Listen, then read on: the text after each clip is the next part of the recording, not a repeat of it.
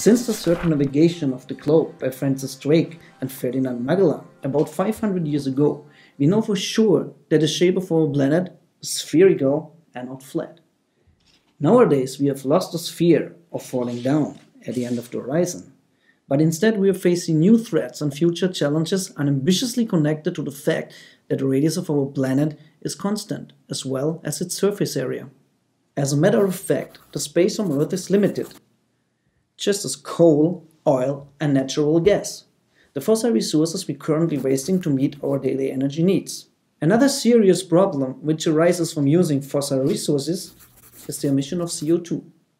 CO2 strongly contributes to the global warming, which is mainly responsible for the increased occurrence of natural catastrophes such as heavy storms, flooding and extreme aridity. Therefore, we need to find smart solutions for our future energy supply independent from fossil resources with the ultimate goal to reduce or stop the CO2 emission. But the use of alternative resources like wind and sun is limited due to storage problems so far. How can we build a sustainable energy system fulfilling all important criteria such as environmental friendliness, safety and permanent availability? So let's have a closer look at nature and be bio-inspired. The primary energy source for all life on Earth is the sun. Plants use the sun energy for growing through a process known as photosynthesis. Thereby they absorb CO2.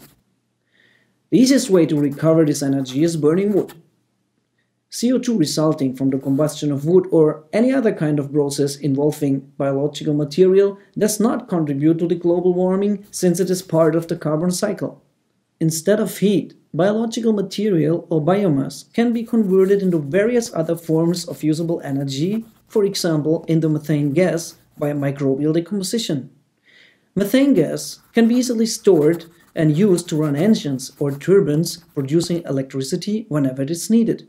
The most efficient source for biomass are algae, which grow 5 to 10 times faster than rooted plants, and more importantly, they do not take up space on land needed for the food production.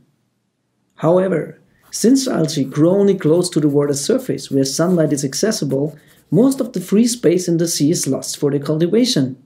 To open up deeper sea areas, we need to develop an artificial light system. Since the photosynthesis works most efficiently in the blue and red spectrum of the visible light, most of the sun energy is lost for the biomass production. Therefore, novel semiconductor nanocrystal LEDs, shortly nano-LEDs with bright and precisely tunable colors, might be the ideal light source for growing algae in the deep sea. So what are semiconductor nanocrystals and how do they work? A nanocrystal is an inorganic structure measuring only a few nanometers in size. 1 nanometer is a millionth of a millimeter. To get an idea of how small a nanocrystal really is, you might compare the size of a nanocrystal to the size of a balloon. The same size relation exists between a balloon and our Earth, which is about 2,500 trillion times bigger than a nanocrystal. Because of its extremely small size, a nanocrystal can exhibit exceptional properties which can no longer be explained by classical physics. Imagine a balloon changing its color when it becomes smaller. This is exactly what happens with a nanocrystal when it shrinks down to the size of a few atoms. This phenomenon, which is also known as the quantum size effect, can be explained by using a simple physical model, the so-called band energy model. The band energy model, consisting of a valence and conduction band separated by the band gap, which is a material-specific constant, describes the electronic and optical properties of a semiconductor nanocrystal. At room temperature, only the valence band is filled with electrons. The system is in the so-called ground state. By absorbing energy, such as light, or by applying a certain voltage, electrons can be promoted from the valence band to the energetically higher conduction band. This is accompanied by the formation of positive holes in the valence band. The system is now in the excited state. When electrons and holes recombine and the system relaxes back to the ground state, excess energy can be released as light. The color of the light corresponds to the bandgap energy.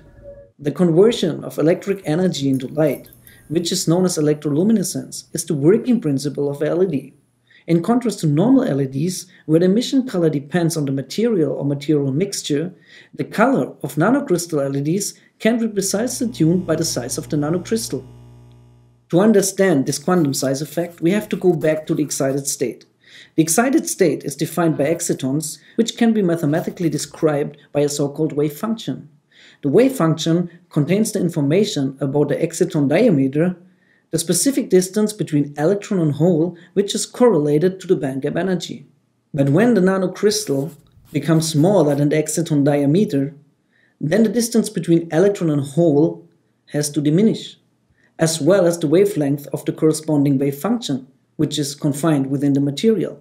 Since a shorter wavelength means higher energy, the emitted light must be blue shifted.